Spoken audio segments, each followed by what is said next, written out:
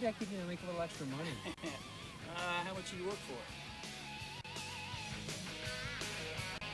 Hi, this is Paul Lineweaver here with Nancy Pritchard, world-class rock climber, outdoor journalist. Tucson, Arizona, the ASCF National Climbing Competition. Rocks and ropes. Nancy, what can we expect from the competition? The stakes are high for the 20 women, 30 men who will be competing for only 5 positions on the U.S. national climbing team. Whoa, wait a minute, Nancy. We're inside. Where's the dirt? Where's the rocks? Where's the dust, the bugs? What kind of climbing is this? Get real. Welcome to the 90s. This is indoor climbing. This is sport climbing. The art in climbing is not getting to the top, but how you get there. What is cool are the moves you make, how rad they are, how difficult they are to achieve.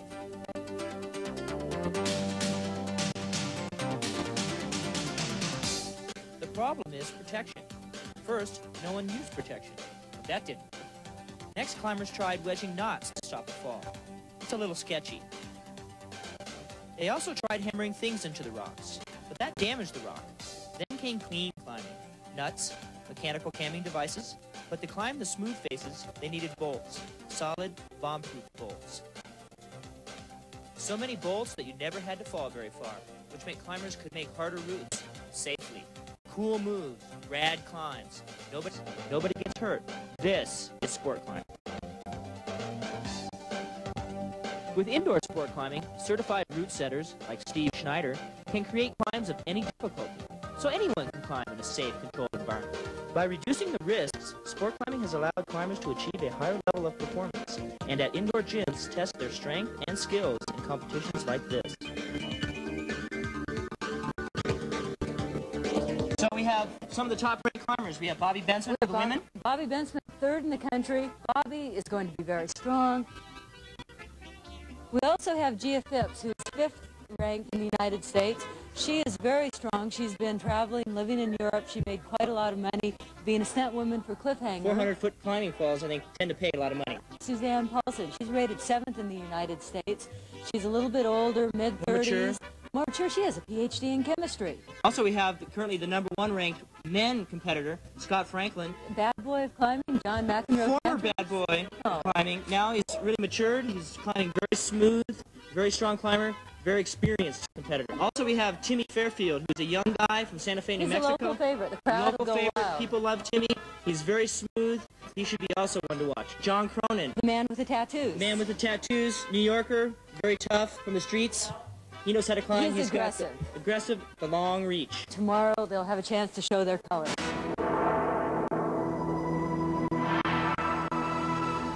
The idea is for the climber to start from the ground and move to the final belay point without ever weighting the rope.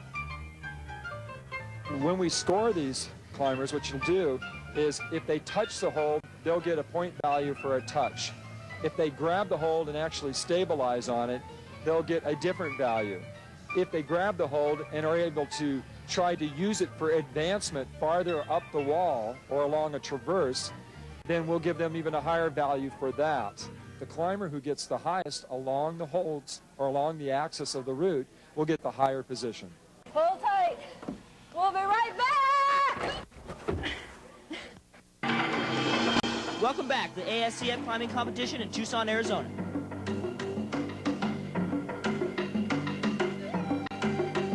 The quarterfinal, the competition begins. The over 30 men will be narrowed down to the 16 positions in the semi. The 20 women down to 10. This is where it shows who's been training and who's been slacking off. For more on what it takes, let's go to Nancy. This type of competition requires tremendous power. Tony Yanero is a master at power training. Let's check out how he does it. Here it is, portable, attached to the RV.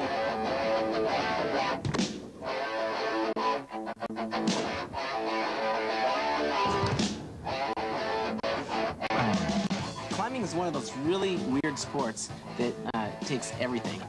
Climbing, you have to use your arms, your legs, you have to have maximum power, and you have to endure high levels of power. It's really hard to train for. You don't just go and train for a few weeks and then go and crank it. You're going to blow your fingers out. Pop. No more tendons. I know you're eating ice cream beforehand, but, I mean, what do you really eat? Fudge, and weighted gravy, you name it. Start easy, work up, allow a lot of time to build. Back at the quarterfinals, the climbing continues. At each round of the competition, the routes become more difficult. Each climber has 5 minutes to make their attempt.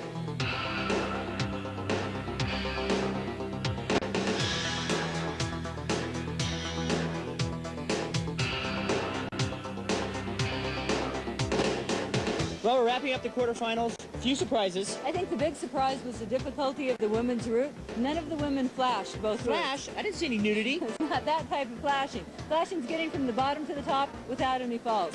Bobby Bensman almost did it. She's a front runner. She fell just after a very, very difficult clip.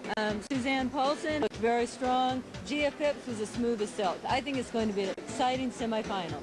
In the men's, there were a few surprises. 15 out of the 16 climbers advancing to the semifinals flashed both the routes. Scott Franklin looked very strong as usual. John Cronin flashed the route with about a minute and a half to spare, and then the excitement came when Jason Campbell clipped the last bolt with 0.8 of a second to go. That was wild. The crowd went wild. The crowd went wild. So did I. Tony Anero, he fell during the qualifying Bit of a round. bad luck. He slipped off the first move before even the first clip. He's out of the competition. So what's the plastic bag situation? Well, behind door number 3, we have Steve Schneider setting up the route for tomorrow. It's basically shrouded in secrecy. The climbers aren't allowed to preview the routes. It's an on-site ascent. Nobody sees what's going on. Top secret. Top secret. Little trickery and deception here.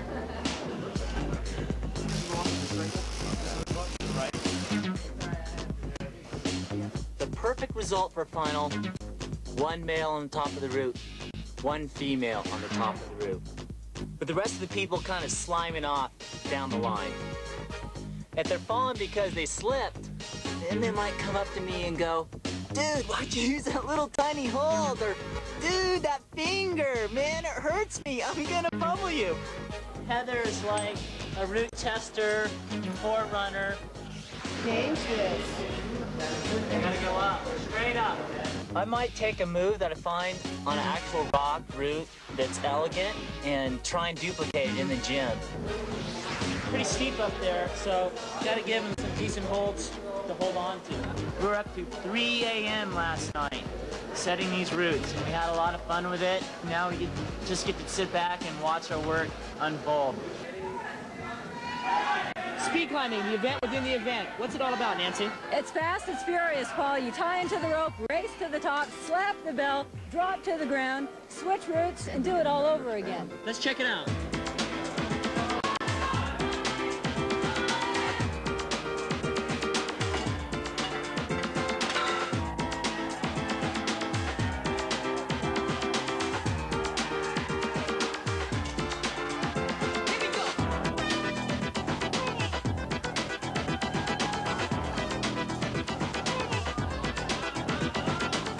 A lot of this is a lot like swimming. You're just sweeping the holds to the ground.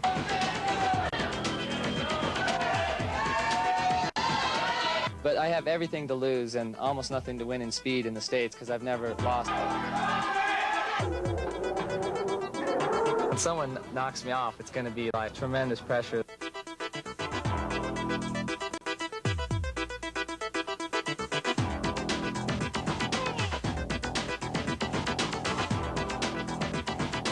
You know, $100 to you guys might not seem much, but to a climber, it gets me another couple weeks of gas money.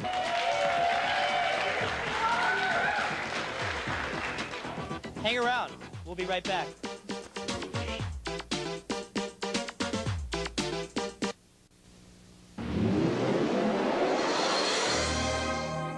Climbers are placed in what's called an isolation area before they actually start climbing. The reason for this is to limit contact with any individuals who might witness any of the course setting, witness anybody climbing in the route, or even look at the route. We'll bring them all out and we'll give them 5 or 6 minutes for that preview. Then they must return to isolation. So a lot of times they could be in isolation for 45 minutes or they could be in isolation for 4 hours.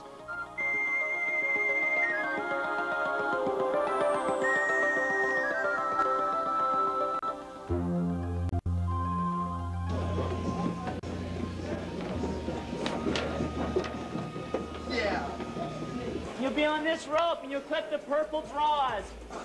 Go here and go up. Before climbing, the competitors are allowed to see the route once, and they mentally attack the course, anticipating their sequence of moves on the wall. The men climb one route, the women another. Steve Hong gives it a go. Steve Hong, the interesting thing about this climber is not only is he one of the top 10 in the country, but he's also a physician. He's actually my doctor. Steve, trying to send the final crux, can't quite pull it. It's as simple as that. This is lead climbing. This is how the competitors will move up the route. They tie into a rope with the belayer at the other end. They look up ahead of them for a quick draw. Once they get to that draw, they can clip the rope. Got the clip, Paul. You're on belay, Nancy. In case Nancy falls, the combination of my body weight and the friction created by the belay device will stop the climber from falling. The key to safety in climbing is the belay and the belayer. You got to pay attention.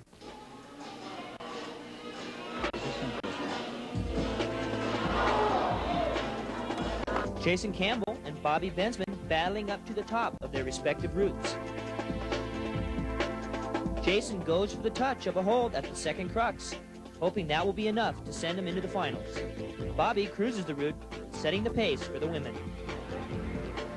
I am working to be able to relax, to be able to be a really good competitor, to be able to climb indoors the way I climb outdoors. Homegirl Bobby Bensman snaps the final clip and locks her spot in the finals.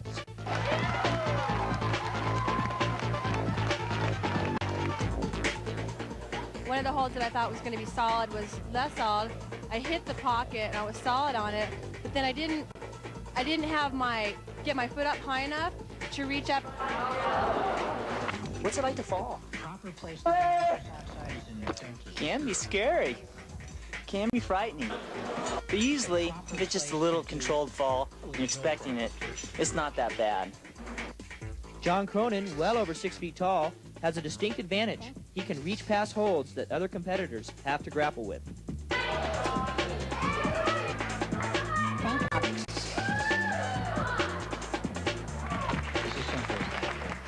What went through your mind when you realized you were out of there and you still hadn't clipped the chain?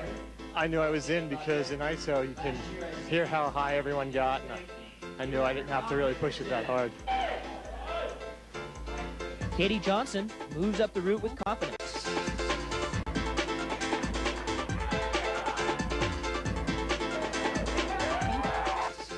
No problem. She's the second woman to flash the route. Timmy Fairfield visualizes his moves mentally.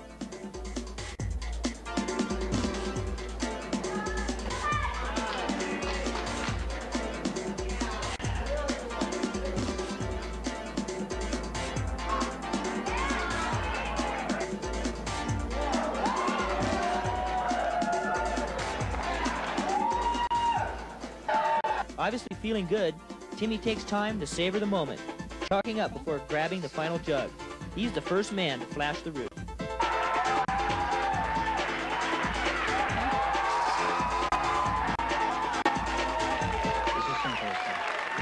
Scott Franklin is the favorite and Timmy's main competition.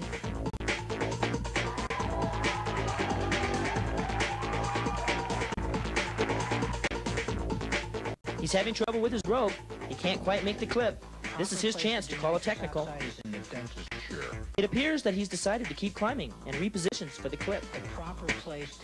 He's off the wall. The favorite didn't get very high, and he's not going to make the finals.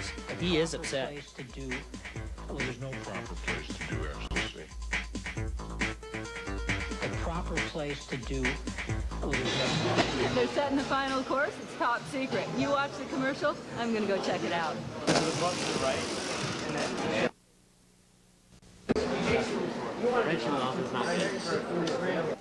Oh, you're back. The course they're setting for the finals is a nightmare. Let's go check out the victims. Bobby Bensman, she's fit, she's honed, she's the local favorite, she's going to win. Gia Phipps, Suzanne Paulson, very strong competitors, had a hard time in the semifinals. They didn't look solid, they didn't look strong, they didn't flash the route. A couple gals, Katie Johnston, Mindy Shulak, they flashed the route. Kind of unknown girls. I think they're going to do very well in the final. Well, with Scott Franklin out of the picture, the national favorite, I think that we may have a real open ball game going for us. We have John Cronin, who's really hungry for a national title. He has yet to win one. He looked very strong in the semifinals. Timmy Fairfield gave a tremendous performance in the semis. Hans Florine, Very experienced competitor. very experienced competitor. We've got some very strong men. I think it's going to be fantastic. Suzanne Paulson really needs to make a comeback on this climb, Paul. In the semifinal round, she fell early. She barely made it into the finals. Well, it's kind of tough, too, being the first competitor to go in the women's event.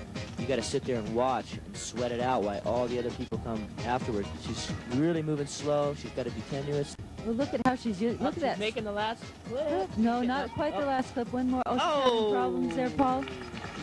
She's out. Good performance, though. This is Seth Johnson, Paul, from the Canadian national team. He's done very, very well in the U.S. competitions in the last 2 years. He's a young fellow, but he seems to be a very solid competitor. He's looking real strong. Now he's getting into bigger holds. Seth's known for powerful moves. This is Mindy Shulak. She climbed extremely well in the semifinals, Paul. She is incredibly fluid. Mindy is climbing with incredible grace and strength. Mindy just passed Suzanne Paulson's high point. Suzanne is now at least been bumped down to third place. Hollywood Hans. You know, Hans is a real veteran competitor. He's kind of known for his speed climbing, former world champion speed climber. Goes to the Rockmaster every year as a speed climber. But in this difficulty, talking to him last night, he was psyched. He was saying, I'm going to do really well in the final. Well, Hans is a unapologetic self-promoter. He doesn't mind promoting himself, saying, I'm the good, I'm the best. He reminds me a little bit of Muhammad Ali. Oh,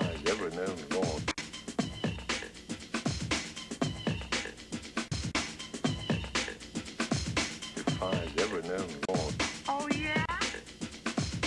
Hans is going for the hold that Seth had. Hans is past Seth's position on the wall. It looks like he's our current leader. Oh, he's off the wall now. He's got to be happy, though. He made it a little higher than Seth. Right now, Hans is the man to beat. It's a really hard, smooth hold, and I stuck it perfect. It's, I know, good accuracy, and I just didn't have the guns to pull down on it. We have Gia Phipps on the route. She's starting to traverse.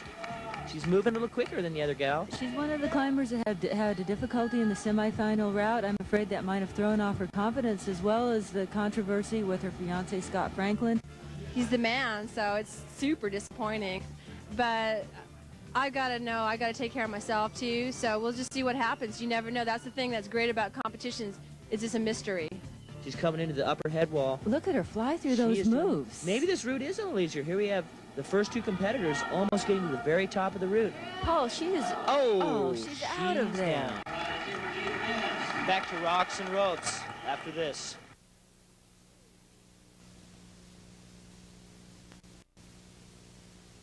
With any major sporting event, you have sponsors bringing into action. The Tucson Psychiatric Institute. I knew these guys were crazy. Jordi Salas, he's a Spaniard. This guy has some serious guns. You know, in Europe, climbing is a much more popular sport. It's big, draws thousands of people to the World Cup competitions. Here in the U.S., the U.S. climbers are trying to kind of catch up with the Europeans. Let's see how Jordi does here. Jordi's looking good.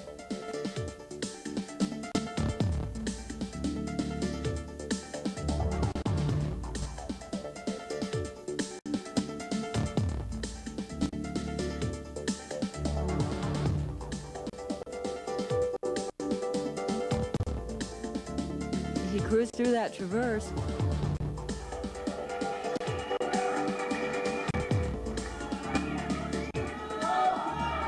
He's getting up high into the clip. He's made the upper clip. A lot of the guys had trouble. Looks like he's having a little difficulty in overhanging just wall. about where Seth was. That same telephone hold they're trying to go for. This is Katie Johnson from Salt Lake City, Utah. Katie is a new climber to the sport. She's only been climbing 3 or 4 years. I'm amazed at how well she's doing today. She is a true success story. I thought she was an underdog, but perhaps that she'd have a chance.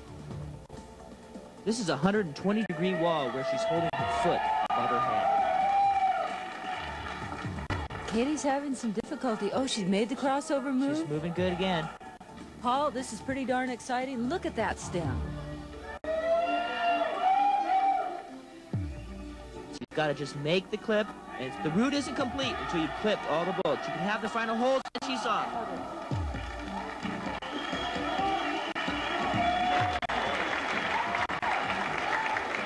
I did a sequence that was actually backwards than how it's supposed to be done. It didn't give me enough reach to make the last clip. John Cronin, you take one look at him, and he certainly is a character.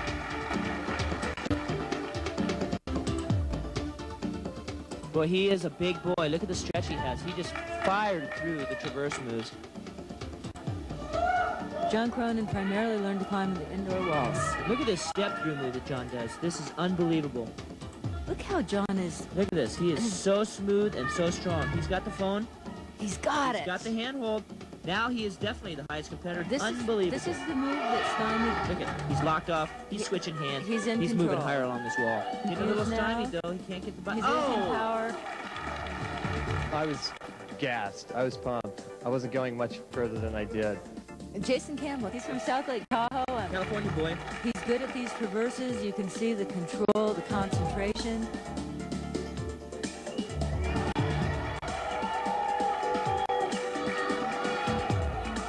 Oh, he reached up, easily grabbed the phone hold. Oh, you can tell he's a little nervous now. He's dynoing.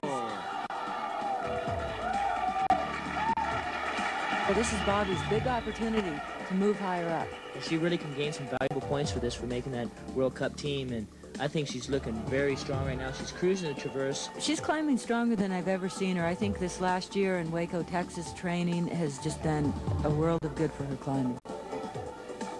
Bobby is the last female competitor. If she flashes, she wins. You can bet Katie Johnson is watching nervously. Katie is the current leader. It looks like she's standing on a sidewalk at this point. It's overhanging 120 degrees, but you couldn't tell by the way she's climbing. I doubt she's even breathing heavy. Oh, look at that footwork. Switching to the last hold. She's got the final bucket. She's set up, and she's got the clip. She's got the clip. Got to be happy with that. Look at her. She's showing her emotion. She really did a great job. For the preview, I thought it was going to be really hard. In fact, I was surprised that the course did not challenge me at all. Here we are with Timmy Fairfield from Santa Fe, New Mexico. Real popular kid. Everybody likes Timmy. He's been competing well. Did first in the Phoenix bouldering contest last week. If any man's going to flash this route, Paul, it's Timmy.